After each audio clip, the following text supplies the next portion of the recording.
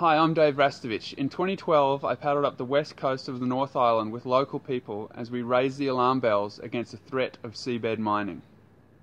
The people of New Zealand stepped in and stopped the mining companies from coming to our coastlines, but now those companies are back. This beautiful country, the communities and the ecologies of our coastline have far too much to lose if seabed mining comes to New Zealand. We've stopped them before and we can do it again. Protect New Zealand from seabed mining and go to the Chasm website, follow the prompts and do the right thing.